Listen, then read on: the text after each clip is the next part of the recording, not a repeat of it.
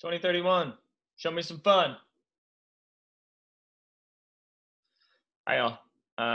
Today is Wednesday, March 25th, 2020. We've been doing this for a week now. I miss you. I love you. If you need anything, holler at me. Catch me on TikTok or not. It's totally fine. I'm gonna be fine. Everything's fine. It's fine. Everything's fine. It's fine. Don't worry about it. I'm gonna be fine. All right, let's dive in.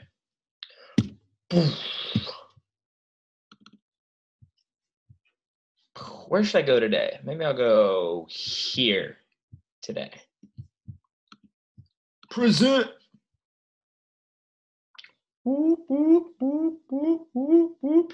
Hey, y'all, we got a birthday in the house. So on the count of 3, let's see if I remember it.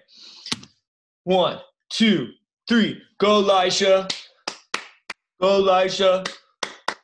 Go, Lisha.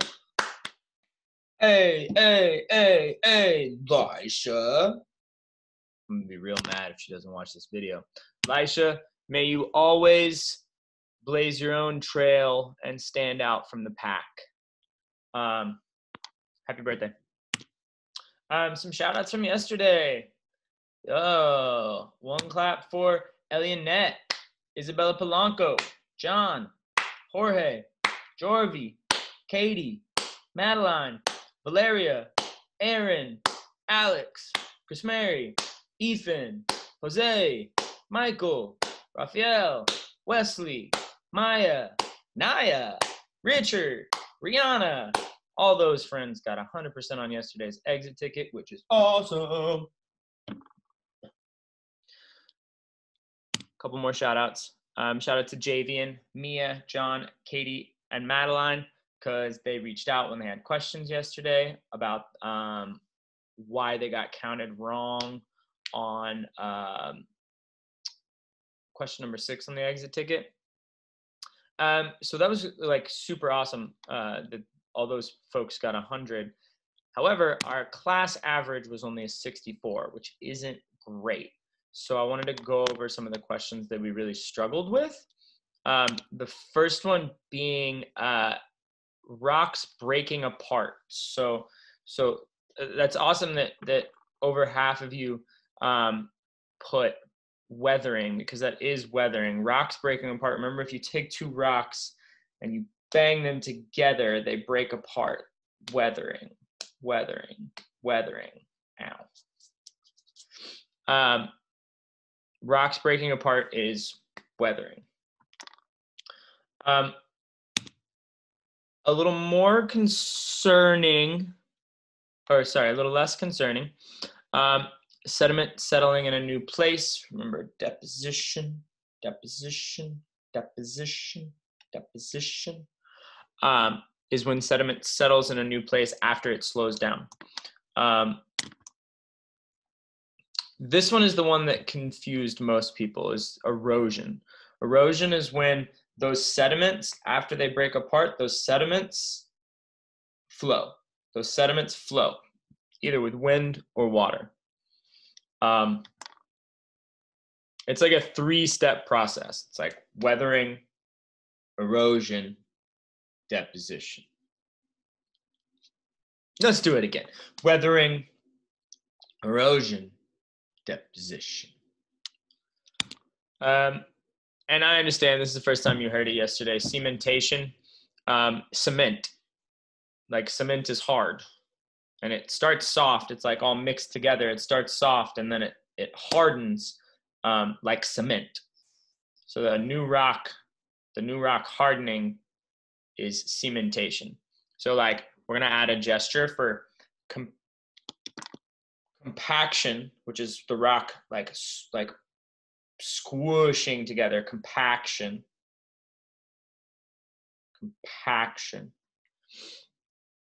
And then cementation, we're gonna take like our moving fingers. It's like cementation, because it hardens into that new rock form. Cementation, compaction, cementation.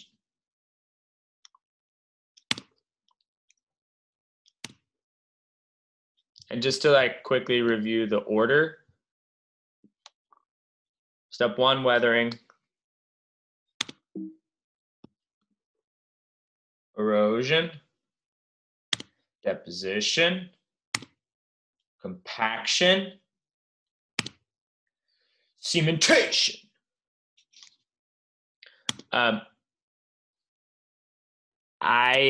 So weathering, erosion, deposition, compaction, cementation. I'll give bonus points to anybody who can come up with a mnemonic device to help us remember the order. An example of a mnemonic device is PEMDAS. So like a way to remember PEMDAS is please excuse my dear Aunt Sally.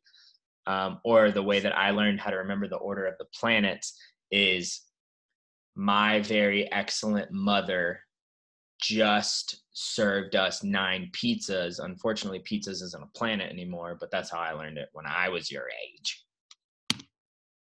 Cool. God, I keep having to move my face. How annoying to have your face in the way all the time. Blech. So, how do we create new rock from old rock? Because rock is never created nor destroyed, it just changes.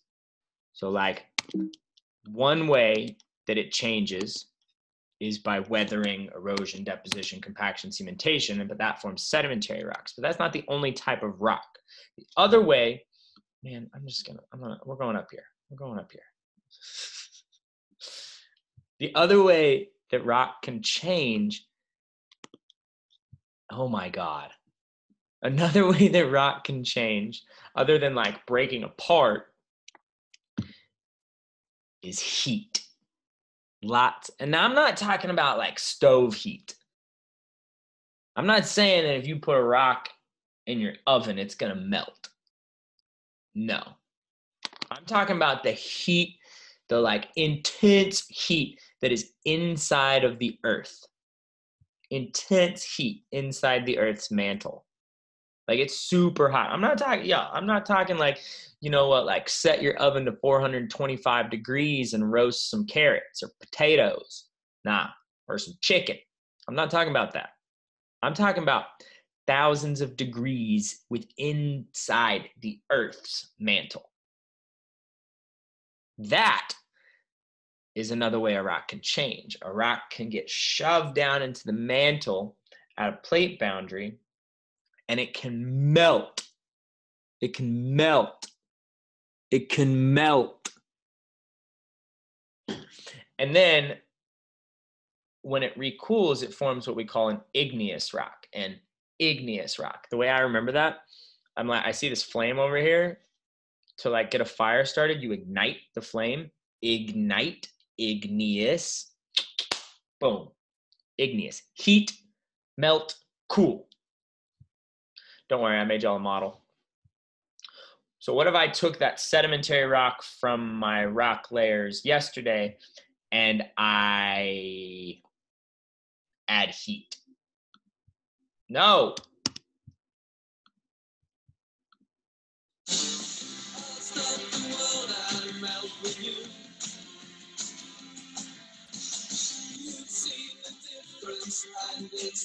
Get really, really, really hot and they melt.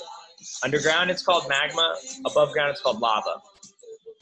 But when that lava or magma cools, it forms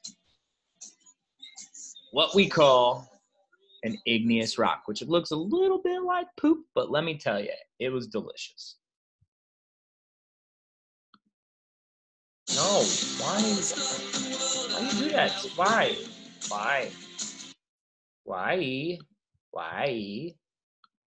Cool. So rocks can change by breaking apart and then reforming in layers. Rocks can also rocks can also change by melting and then recooling. Now, we're going to do a little bit of reading about igneous rocks today. You can read it on your own. It is posted on Google Classroom. If you would like me to read it aloud to you, stay here and finish watching the video. If you would like to read it on your own, you may go ahead and do that. I suggest you take your time and read it carefully because there are questions from the reading on today's exit ticket. If you're leaving now, I love you. Have a great day.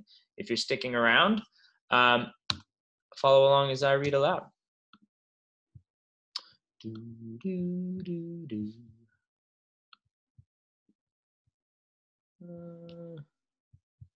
I guess that's fine. Cooling lava. Cooling lava. Imagine that you woke up at 1 a.m. to see a volcano erupting. You probably would be frightened, but also you might think the volcano looked beautiful. The photo shows what some people in Iceland saw out their windows. This picture is beautiful, but the threat to the town was terrible. What do you think could be done to stop the flow of lava?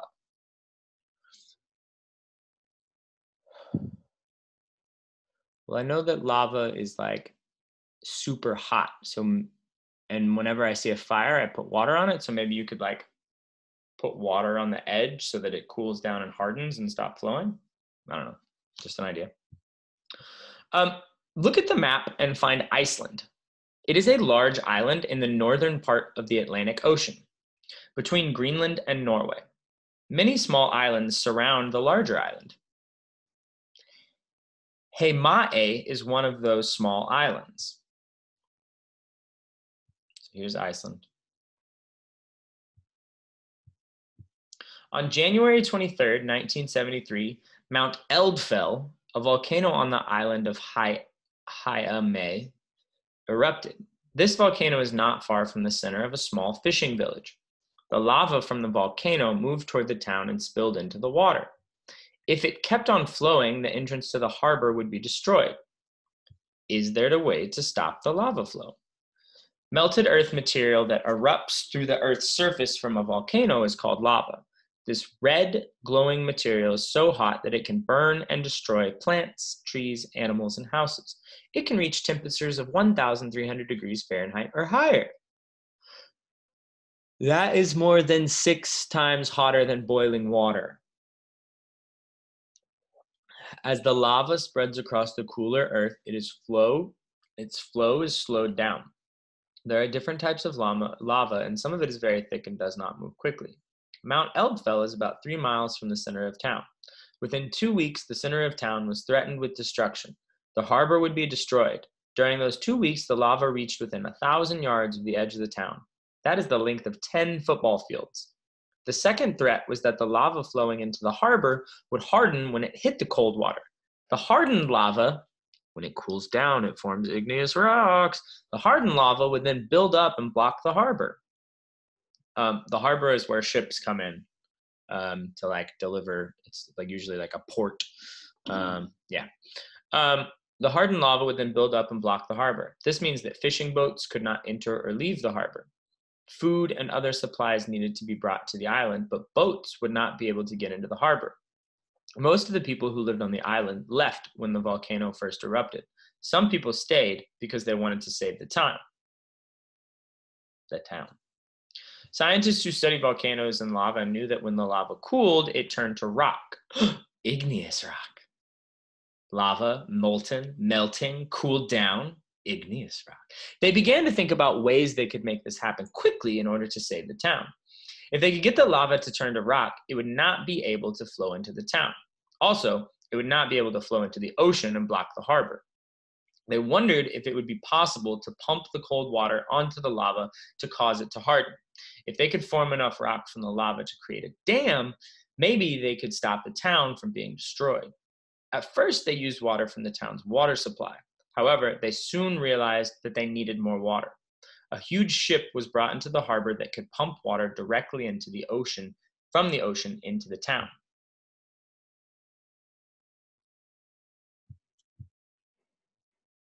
Whoa, cool.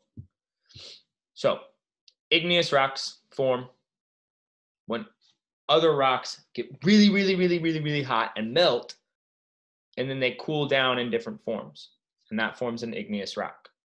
And then we have our second part of the rock cycle. I love y'all. Take the exit ticket. If you want to go back and watch my igneous rock model again. It's on my YouTube channel, which is where you can also find all these videos that I make. I've got a couple songs in the works for y'all to help you remember